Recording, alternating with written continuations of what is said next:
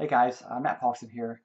The topic of hiring has come up a lot in the Startup Sioux Falls community lately, and this probably shouldn't be a surprise to anyone given our city's historically low unemployment rate. I think it's somewhere between 2 and 3% right now. So a lot of companies need workers, and a lot of those workers don't exist or need to be hired from elsewhere, and it's just a challenge for every business owner right now. My friend Chelsea Geed, local business owner, a local boutique owner in Sioux Falls, she recently published a series of podcast episodes about hiring and how her company is hiring, and that got me kind of thinking, how do we do hiring at MarketBeat? Where did these people come from, and how did I even hire them in the first place? So, MarketBeat right now we have 7 employees. We have a handful of independent contractors that work from both MarketBeat and Startup Sioux Falls. We are not a big company by any means, but I've kind of developed a pretty simple strategy that's worked well for our small business, and I thought it would be worth sharing in this video.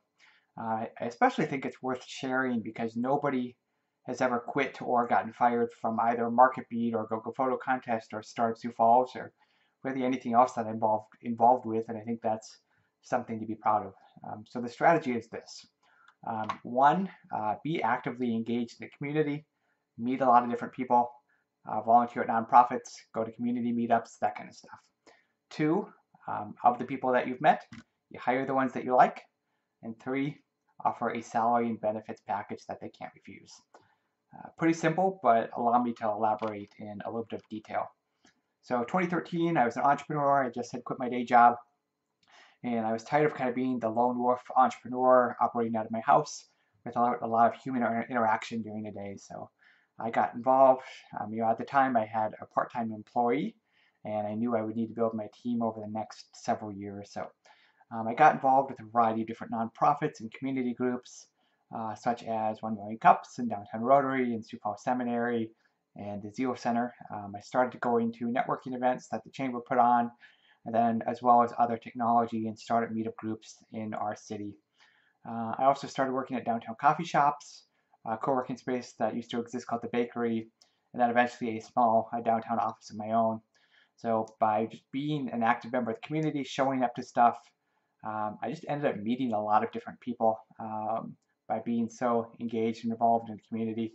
It wasn't uncommon for a while. I'd go to 5 or 10 different events a week, and eventually you kind of start to see a lot of the same people. You get to know people, their strengths, their weaknesses, their work habits, what they can do, what they can't do, and eventually I kind of came across some people that I thought, hey, I think I might enjoy working with this person, on a permanent basis. So when that kind of happened, first time, it was myself and then a part-time customer service person, Stevie Shea, still works at the company at the time, and we both kind of knew we needed to grow. So I met my second employee, Rebecca McKeever, at the co-working space called the Bakery back in the day. I saw her work. I hired her to do a couple of freelance projects, and eventually I hired her to work full-time at MarketBeat. So even before we talked about a job, she'd already done a couple projects for me. I had seen her be involved at the bakery, and I saw her, do a couple other freelance projects as well. I met my fourth employee, Will Bushy, at a technology meetup group called South Dakota Geeks. Several years back, I met my fifth employee, Ryan Quam, at an informal gathering of technology enthusiasts that meets on Thursdays at Queen City Bakery. Both Ryan and Will worked for a company called Bright Planet.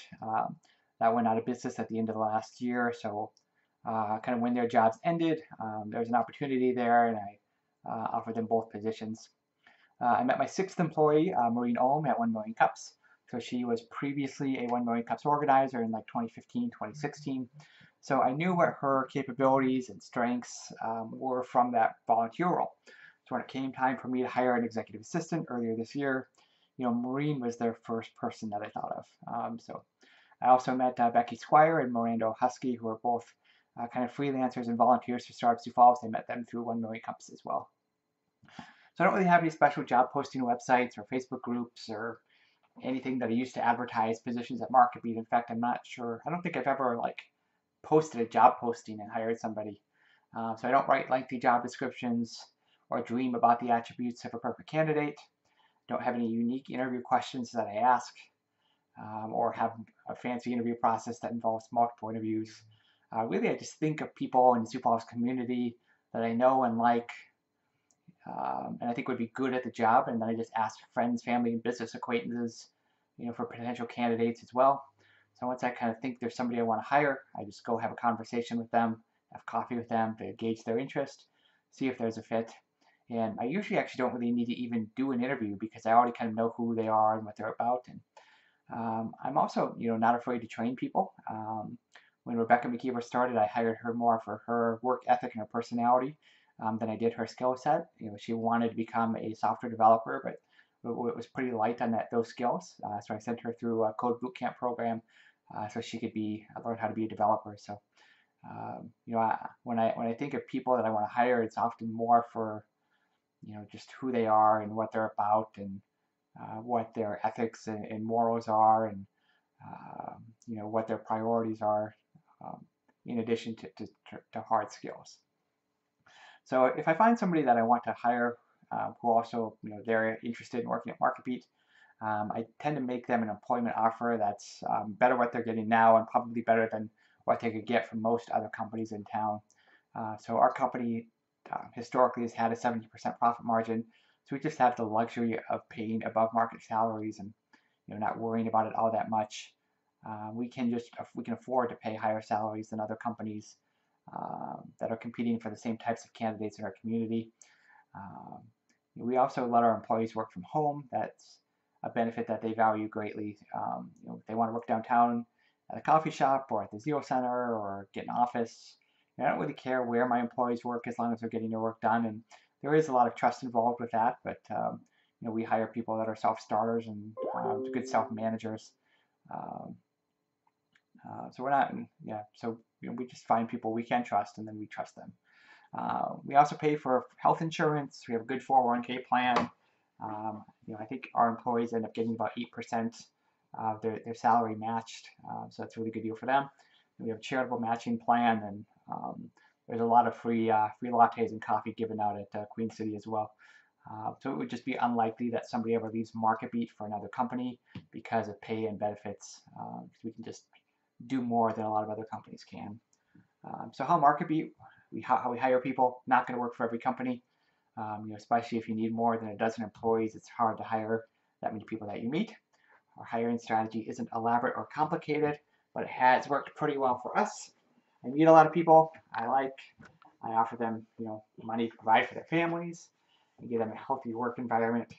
My employees have told me that they like their jobs and the work they do, and we've just never had a mishire because I've known everybody that's worked for MarketBeat for at least 3 years before I've hired them. So that's our hiring strategy, and this is Micah. Micah, do you want to say hi for the video? Hi. And that is the video. Thanks for watching. Bye.